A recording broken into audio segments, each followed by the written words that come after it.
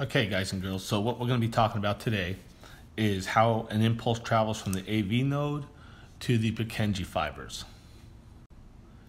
So, if you recall last time, we talked about how we have our heart, and we talked about how up in here in the heart, we have our SA node. Okay? We've said we have our SA node. And what the SA node did is it sent signals out that caused the atria to contract. But we also said it would send a signal down to the AV node. Okay, and this is the AV node. And then what we said was that the signal is held up for about 1/100th of a second.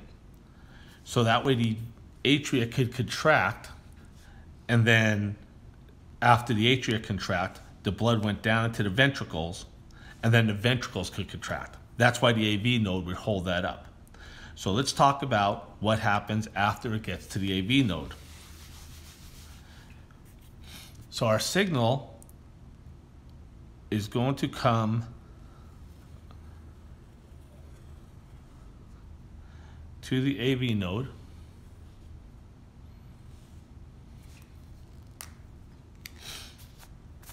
Okay, to the AV node.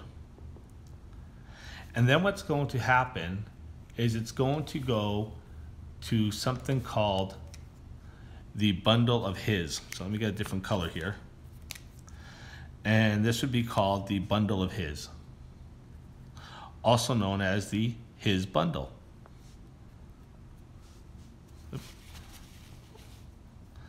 Bundle of His.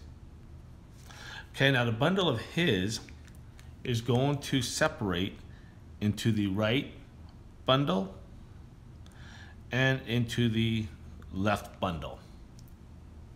And then it's going to come down and it's going to be in the ventricle walls.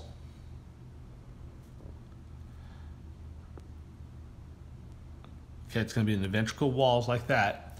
And then coming off of the bundle of His, you have something called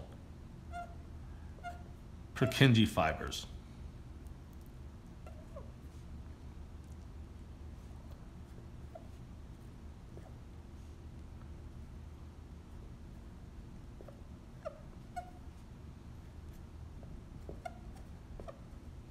Okay, you have Purkinje fibers. And this is all inside the muscles that are in the heart wall. So the impulse is going to come from the SA node to the AV node, and then at the AV node it's going to be held up for about 1/100th of a second. Then it's going to go into the bundle of His, and then it's going to go into the right and left bundle of His, and then down to Purkinje fibers, where it will cause the ventricles to contract. Okay, so we've gone from the SA node to the AV node to the bundle of His, left and right bundle, and then to Purkinje fibers.